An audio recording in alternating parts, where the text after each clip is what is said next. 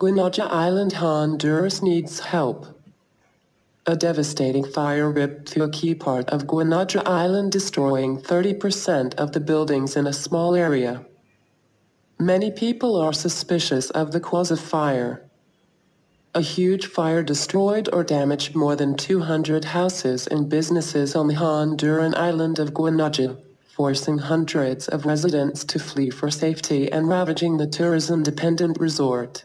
Guanaja, a Caribbean island about 70 kilometers, 44 miles, off the north coast of Honduras. Honduran Air Force dropped water on the island to douse the fire, but not before it had destroyed many homes. The fire broke out before dawn and residents struggled to bring it under control as the island does not have a firefighting service. Guanaja is one of the country's 3 picturesque bay islands, where snorkelers and divers come to see dolphins and a big coral reef.